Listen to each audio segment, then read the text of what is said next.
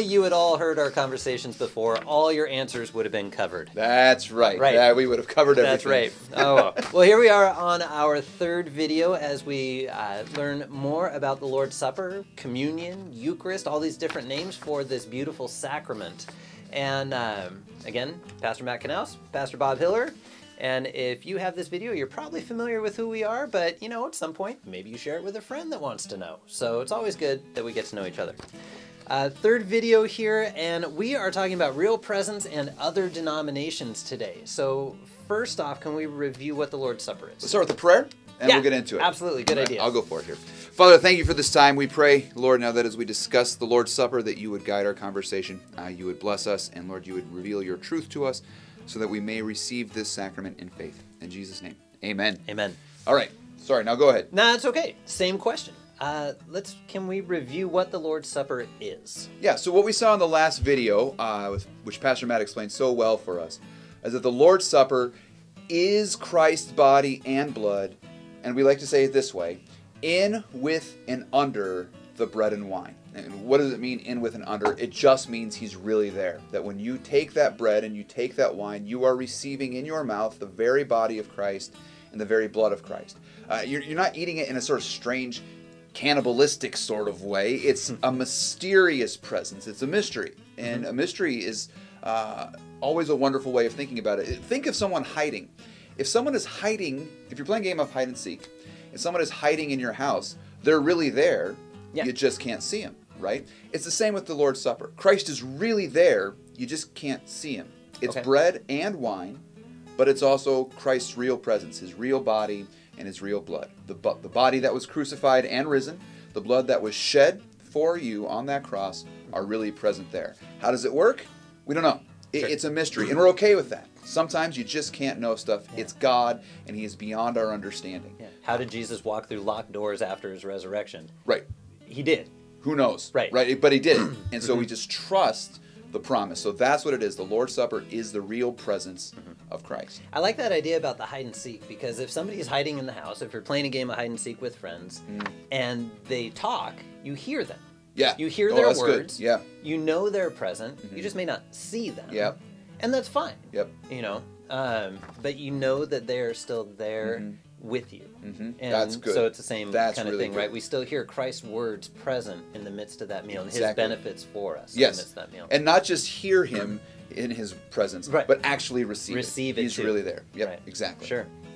So that kind of leads into what we're talking about, though. What are the benefits of Christ's presence in the midst of this meal? Why does it matter that he's there? If you think about this, when Christ is walking during his ministry, everywhere he shows up, he comes with blessing. One of my favorite chapters is Mark chapter 5. If you go to Mark chapter 5, you have this incredible account. At first it starts with Jesus going into a graveyard where there's a demoniac, a guy possessed by a lot of demons.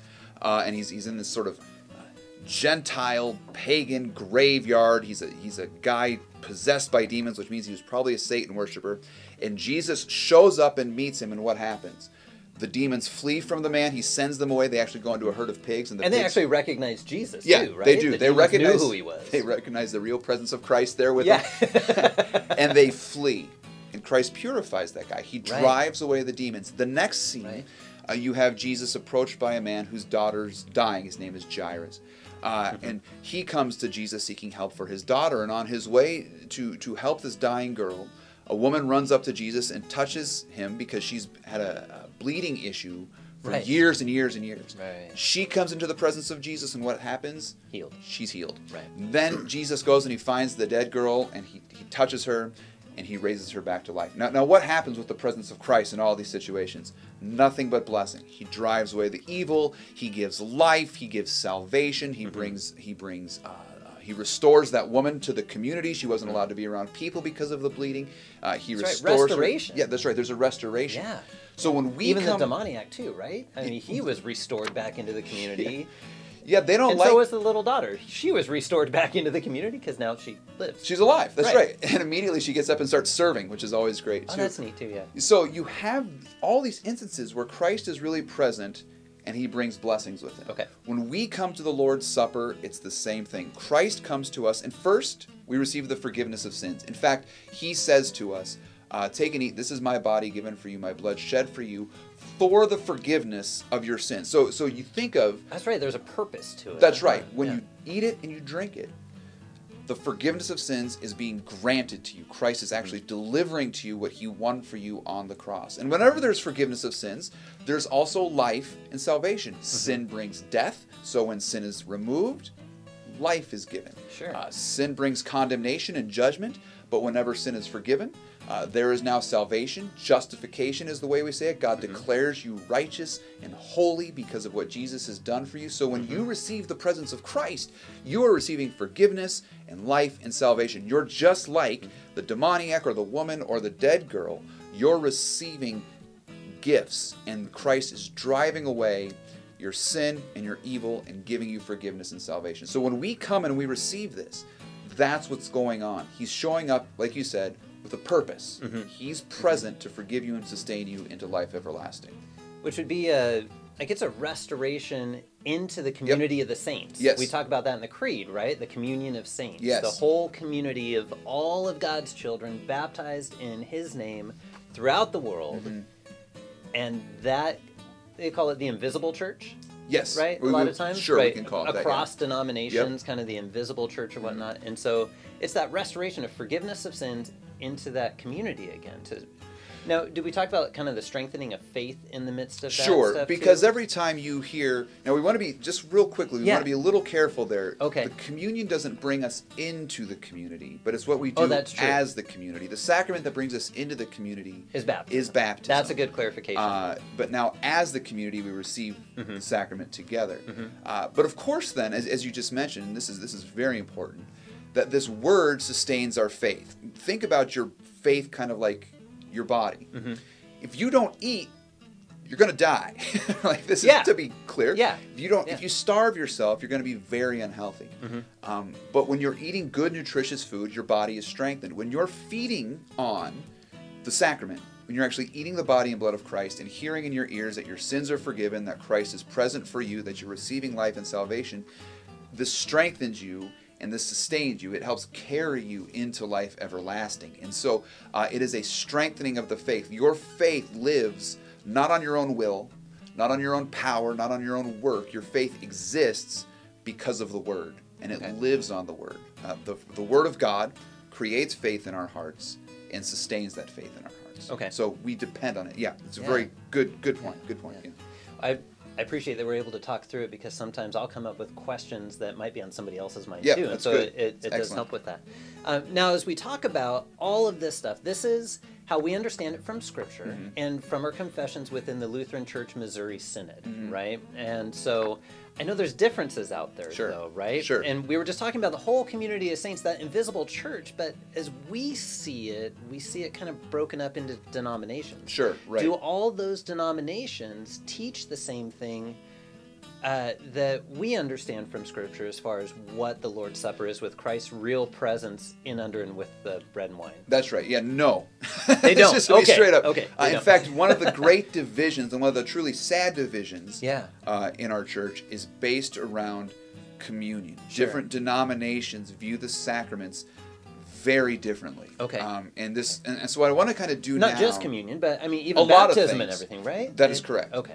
They view a lot of things differently, but it's very interesting to me that if you really want to get at the differences, study the sacraments. If you study the sacraments and how different denominations view them, you will see how they view everything. I think you can really encapsulate that. I can make that argument deeper some other time. But what I kind of want to do is just run through real quickly what some other church bodies see taking place in the sacrament, so we can understand the difference and why it matters. So what about Rome, like Roman Catholic Church? The Roman Catholic Church. Now you will hear a lot of times big theological language around the Roman Catholic Church that they believe in something called transubstantiation.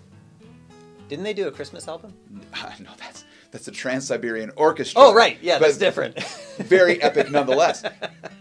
Wow, well done. The transubstantiation, think about it. So you have trans, something changing, and substantiation, the substance. They believe that when you go to the Lord's Supper, Christ is not only really present there, it's no longer bread.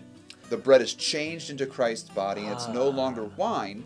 It's changed into actual blood. Now, on the surface level, that's not that terrible of a view. The problem is the word says when you eat the bread or you drink the wine, you proclaim the Lord's death until he comes. So the scripture still calls it bread and wine. So they're kind of taking it one step further. Yeah, that's correct. Okay. The real but problem... then, like, what do you do afterwards? Well, I that becomes very complicated. Yeah, I know that's another We'll discussion. get to that at some other point. Okay.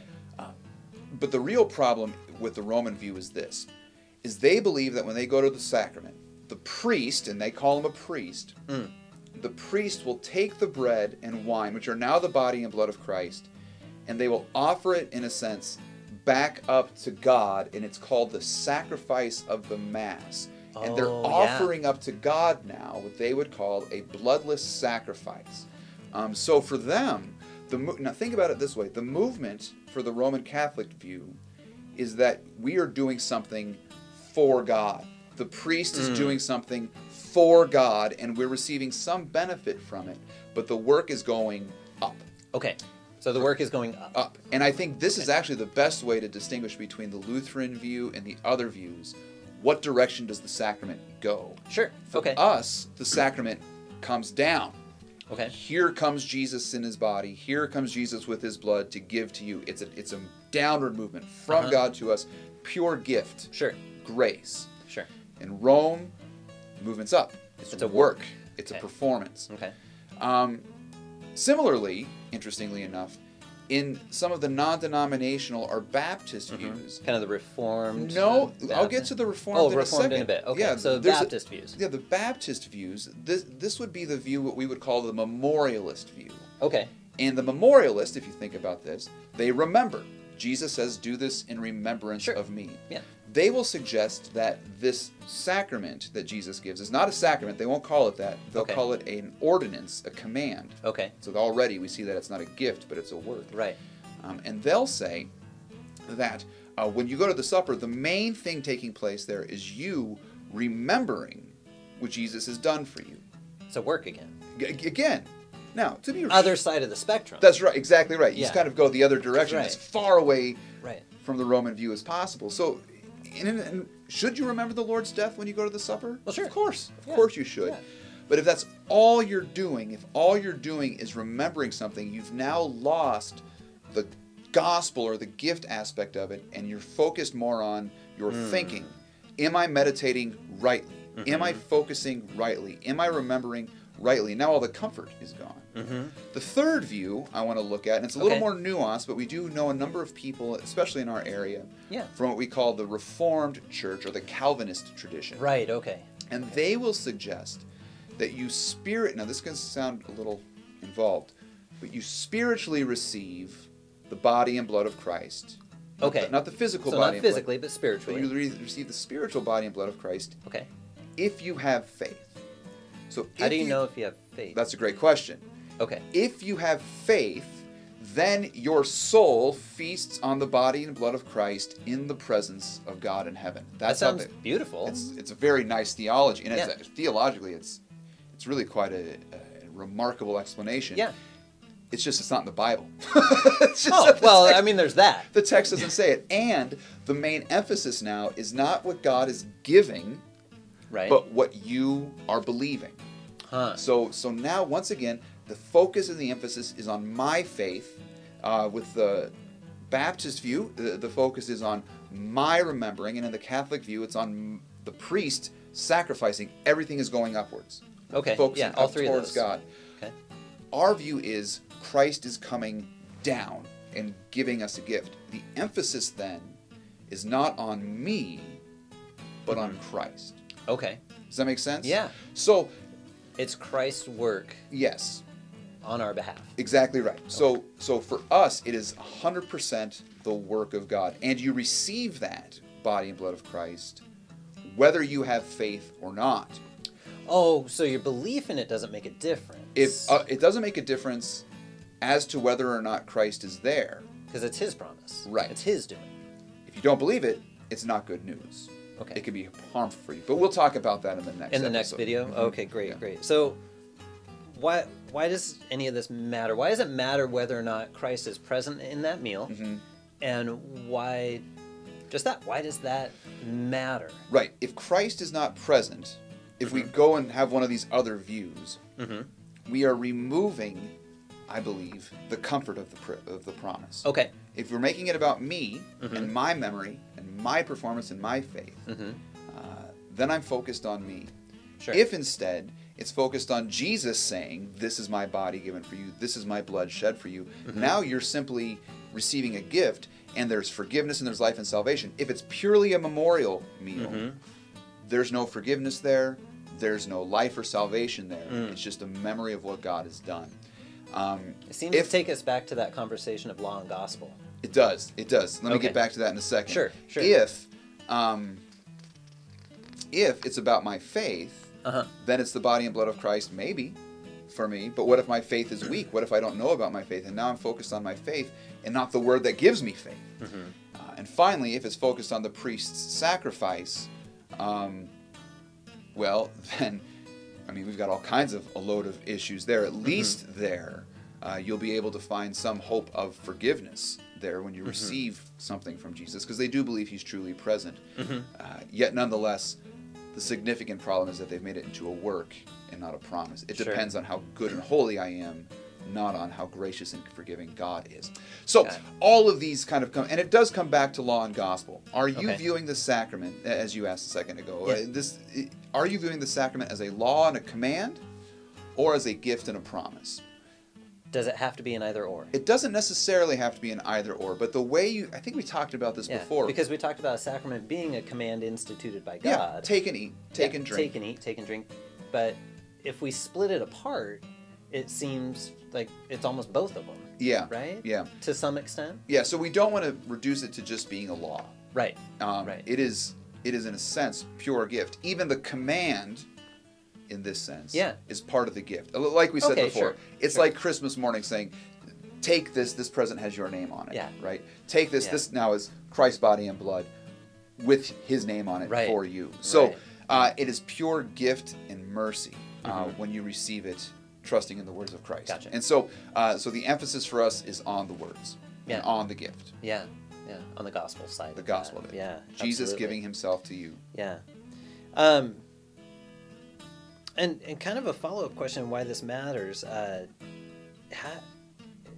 of makes a difference on how we read the Bible, too, because down the bottom here, so it's the test of how we read the Bible. Do we trust the word for what it says, or do we doubt how do we interpret that kind of stuff, right? This kind of gets into a larger conversation. Okay. But it is worth pointing out that when we read the Bible, do we go at it trusting what Jesus says as he says it, or do we feel like we have to explain it and figure it out? Are we going to let reason dictate how we understand Christ's words? Or are we going to let Christ's words dictate our reason? So when it comes to the Lord's Supper... There's a fine line between some of those. Yeah, that's right. Well, it gets kind of tricky. But when it comes to the Lord's Supper, the question is, am I going to trust what Jesus says? Or am I going to try and have to figure it out with math and science? Gotcha. You know, if Jesus is in heaven, how can he be in the sacrament? I don't know. But if he says it, turns out he's God, and what he says is true. The one who says, as you said in the last conversation, the one who says, let there be light, the one who says, your sins are forgiven, has now said, this is my body, this is my blood. What he says is truth. So we trust it. Even if we can't explain it, we trust it, and that it's for our good. And so that's kind of where I think that's an important distinction to have. We're letting Christ's words decide what this is, and not our reason. Gotcha. I think that might be enough to wrestle with for today. I think so too. That's pretty good. That's a lot of stuff. That's a lot of stuff to handle. As always, as you watch these videos, if questions come up in your mind, write them down, email them, text them one way or another to Pastor and myself, and let's talk about it. You know, we'd love to talk more with you about it. Don't just take these videos and say, that's it, now I know everything. We don't know everything, but a lot can happen in conversation as we work through God's Word together. Because God's Word was never set aside for one person to interpret by themselves, all by themselves. It was meant to be within the community of God's family, which you as a baptized child of God are part of that community. So let's continue the conversation about all of these things and how God works for the benefit of his creation through Christ. Thank you. Sound good? Sounds good to me. All right. See you next time. God's peace, guys.